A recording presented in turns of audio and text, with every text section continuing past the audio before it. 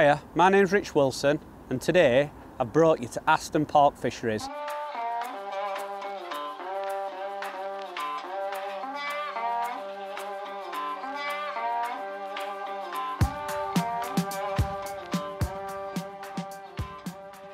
This complex is owned by a very good friend of mine, Alex Mitchell. Fished with him all my life, lifelong friends. This is a venue I incorporate into my spring and summer match fishing. I've got a match coming up here in a couple of weeks. So I've got a little session today just to sort my elastics out, make sure they set right, make sure I'm fishing in the right depths of water for the fish, make sure I'm on the right baits. Today, I've come on Bills Lake. Plenty of carp in here, what we're targeting. Maybe 1 to 3 pound, hopefully quite a few bites. The fishery itself is a mixture of snake lakes, normal lakes, pleasure lakes. It's got everything, full shop, full complex, cafe, facilities, absolutely wonderful.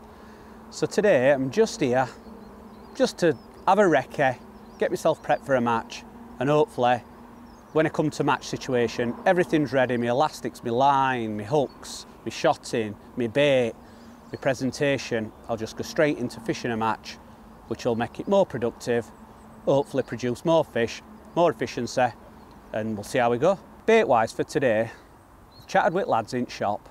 They know the venue way better than me, they're here every day. Quiz them, have a little chat, find out what they're catching on, and they've told me fish feeding on maggots, so I brought a couple of pints of maggots. Everything likes maggots. We're coming into spring now, and fish are starting to feed. We can feed some more bait. It's 12, 13 degrees today. It's a pleasant day. So I've got my maggots. I've also got some 2 milli soaked up fishery pellets to fish a 4 milli expander over the top. And if I need to pick some better fish out, or we feel there's too many small fish in peg and expander isn't working right, I've got a bit of cone. I won't introduce a lot of cone, but it's there for the hook. I'll fish it over my micros. I'll just work my way into my session. It'll tell me what they want to feed on, what they don't. We'll just take it from there.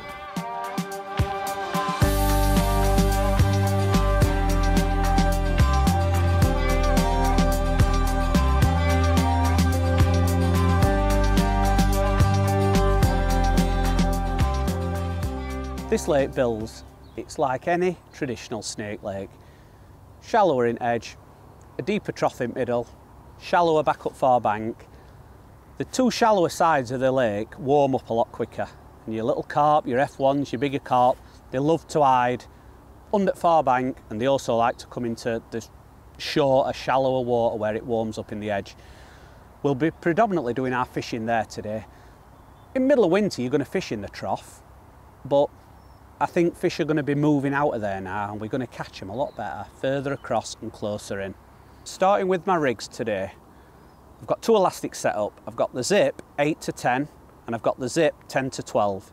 The 8 to 10 is what I will fish really tight over because I want a super soft elastic when I strike, allow the fish to swim out of the peg, not disturb the shallow water, not disturb the other fish, come down my shelf and I can play it. I've got the 10 to 12 set up, which I'll fish away from the far bank and in the deeper water and maybe down the edge because it's a bit deeper. It allows me to control the fish a bit quicker. I'm less spooking the fish with the deeper water. And them 2 elastics I feel will suit everything I'm doing today. I don't need to go lighter or heavier. Coming down to my line, I want something that's really robust, strong, allows me to catch loads of fish. I'm not going to tangle, I'm not things, so I've gone for a 0.15 reflow power line down to a 0.11 reflow power line, Preston bottom. Hook wise, I've got a 16 and 18 Guru F1 pellet. It's a fine wire hook, but we're still in spring. It allows me to catch the bigger fish, but also gives me the finesse and the presentation to just slip a little pellet on, a couple of maggots, a maggot, thread a maggot, whatever I've got to do. It might sound like I'm fishing with light line, but coupled with the right elastic set at the right tension, I feel I can land anything today. There's nothing in here that's gonna break my line, run me ragged. Just concentrate on catching some fish. Super happy, super confident in my line and my rigs. Floats wise today, I've set up a Nufish Ace in a 4x10s and a Nufish still in 4x10s. It's not very deep. so the 4x10s will cover most fishing I've do. I've got some 412s set up if the wind gets up or we've got to present the bait a bit harder on bottom. But I feel 410s is going to be ample today. Shotting wise, I've got a little strung bulk of number 10s in the bottom 8 to 10 inch, maybe 12 inch of line. Just allows me to present it nice and fine, watch my bait fall through that last bottom few inch of water. I'll be able to see if fish are moving, if fish are feeding, and we'll see how we go. Feeding wise today, I'm going to kickstart my peg by feeding a few maggots, a generous amount of maggots, maybe this many, on my line that's 2 metres off my far bank. I'm not going to feed any other bait anywhere else. I'm just going to kick off on that line, pot them in, one pot, go over it, see how it goes, see if there's any fish there feeding. When I go further across, I will be probably kinder potting, but by not putting any bait in over there, the fish won't be preoccupied. I'll be able to see if they want that bit of dumper bait, see if they want to feed over it, and I can progress from there. If that doesn't work, I'll realise they probably want it trickling in, and when I go further across or move lines, I'll change, I'll put a little kinder pot on and I'll trickle 2 or 3 maggots in and go over it. See how we go from there.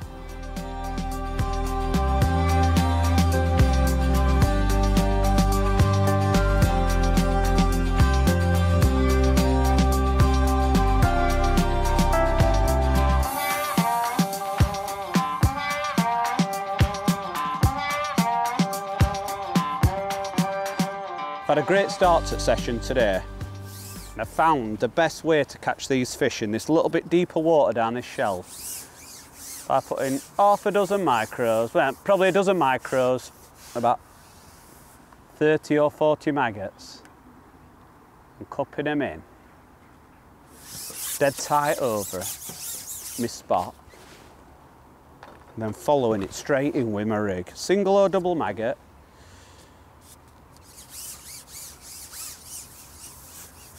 And just, I feel that bulk of bait going down sends my fish to the bottom and concentrates in a little area where I can just lower my rig in and hopefully get a bite quite quick.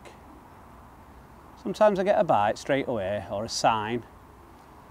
Sometimes fish could come in and mop it up and you just repeat it again. If I don't get any indications in a minute or so, 2 minutes maybe, sometimes 30 seconds, I'll have another go at potting some in. Straight away a fish there, look.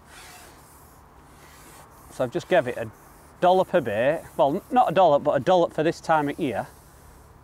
30-40 maggots gone in there, but any fish that were mid-water or cruising, instead of using a little kinder pot and dripping it in, gives them a chance to eat it on its way down. It just sends them to the bottom. It's swam out of my peg now, I'm just letting the elastic do its work. This time of year, any better fish or bonus fish, you need to take your time, you need everything to count. There's no rush. Simple, steady, just that was very lightly up, just inside that mouth. That one was single maggot. I'm not going to change, I'm just going to have another single maggot. Just clear a bit of snot off my line. So my rig's ready to go in. Pick my pot up. Dozen micros. 20 or 30 maggots. Maybe a few more than that, just bang bang over where I'm going to lower it in. They'll all go down. Any fish that I might have spooked, hopefully see that bait going down, don't have a chance to take it on drop or stay mid-water. That'll just about be getting to the bottom, that bait now. Banging with my rig. Just lowering it in, imitating how them maggots and pellets went down.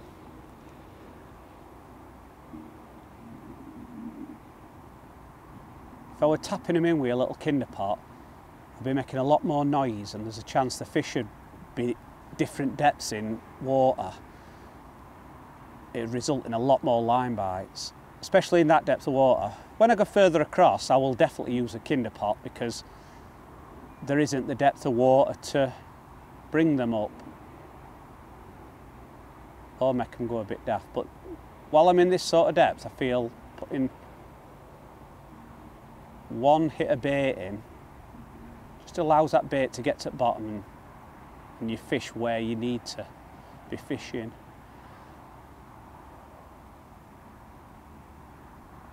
There's no instant sign there, so I'm just going to lift my rig back up, half depth. Just lower it down like them maggots did when they dropped. And one could just follow it straight to the bottom and take it. If not, it just looks natural, and if there's one there, I might just take it.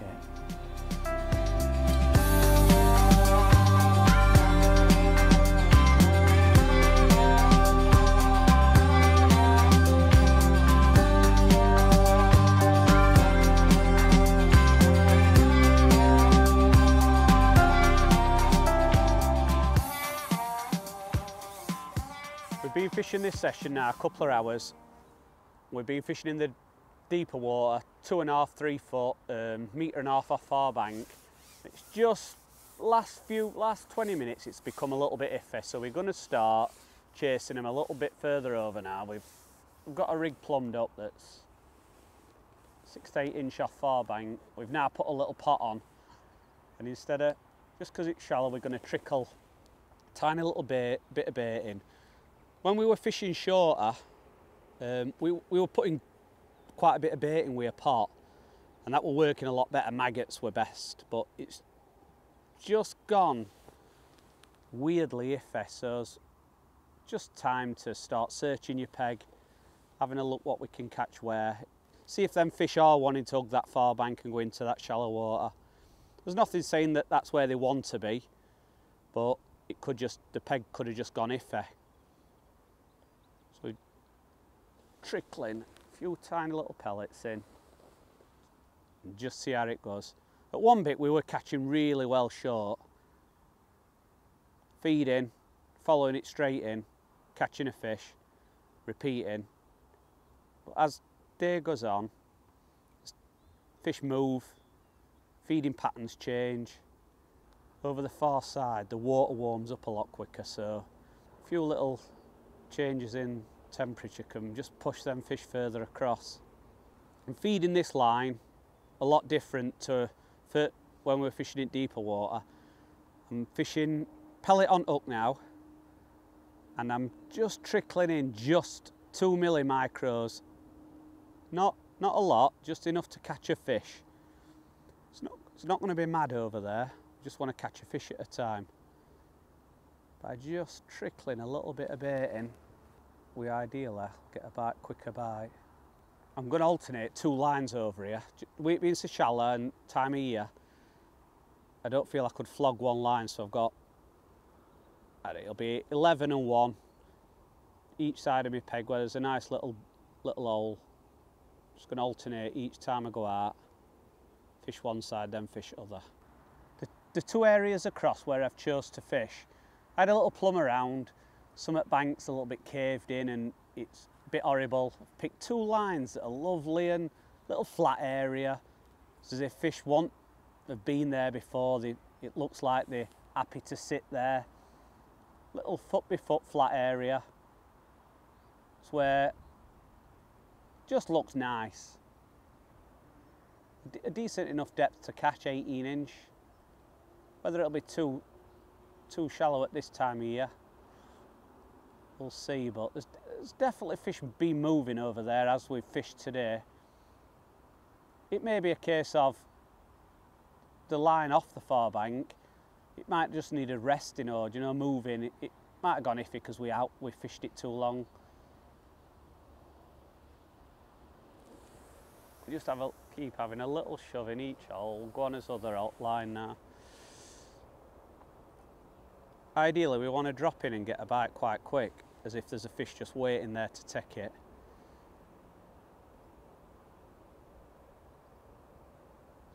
easiest way in, find out how they want it feeding. Whether you want to feed one line and then fish the other, or feed and then fish straight over it. Some of the fish we've caught are quite decent stamp. You don't need a lot to build a big weight on here. A couple of signs there, we're just lifting it, we're not really striking, we don't want to be pulling pellet off. Just lift up, if there's one there it'll hook itself against elastic. There we have one. Hardly had to strike into that, just lift it up, it's hooked it, it's swam away, elastic were nice and soft, just swam into the middle. It's totally out of where we've fished now, so it can do what it wants. Get it back on top kit.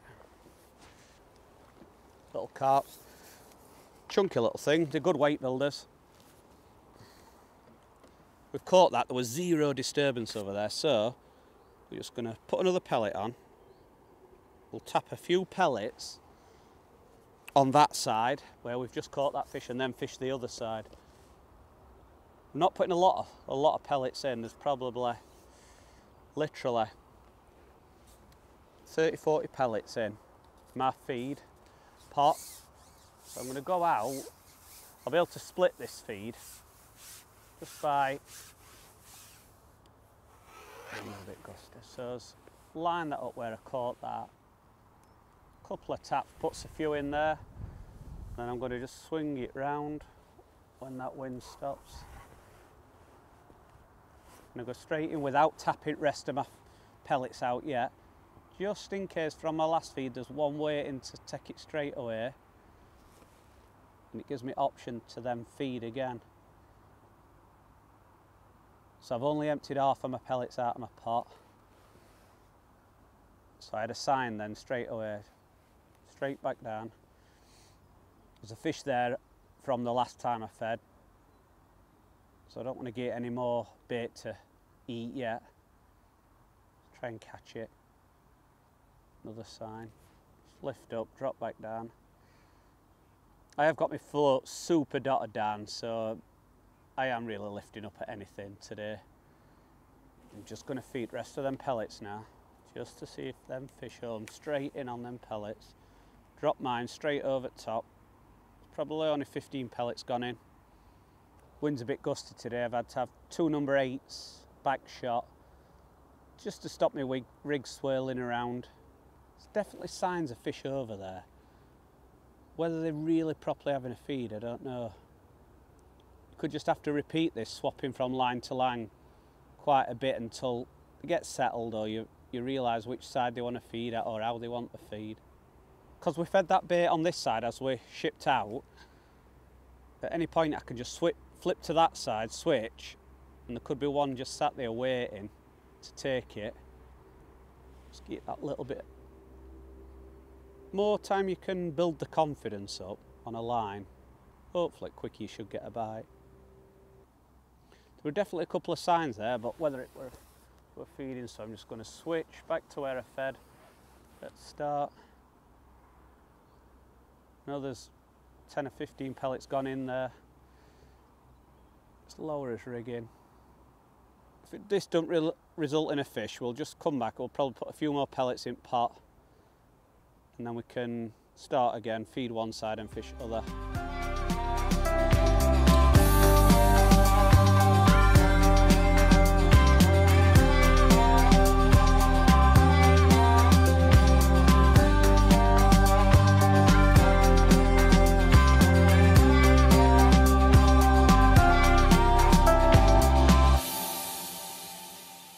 The session today has gone. We started in the deeper water and it were brilliant. We were catching fish, we worked out how they wanted it. They wanted 20, 30, 40 maggots potted in, follow it straight in with single or double maggot, and we were getting signs and bites. As the days progressed, that line's gone a bit iffy, so we've opened lines up really tight across. And today, there were fish to be caught there, but today that wasn't right. The fish we have caught were better, but there weren't as many signs, weren't as many bites. Maybe we should have tried to make that deeper water line work, move, maybe open another line in the deeper water. But that's what we were here today to do, find out what lines were working, what baits were working. I've come down the edge later on, fed a bit of bait, I've caught 4 or 5 fish. There were some fish there, whether we could have made that work better, whether we could have fed 2 lines down there. But that's what we were here today, spring day. It's been an hardish session, but we've caught some fish, we've worked out exactly what needs doing. So when I'm in a match situation, it's like this, I know exactly lines to use, elastics to use, floats, bait, distances and depths. It's exactly what we come to do today.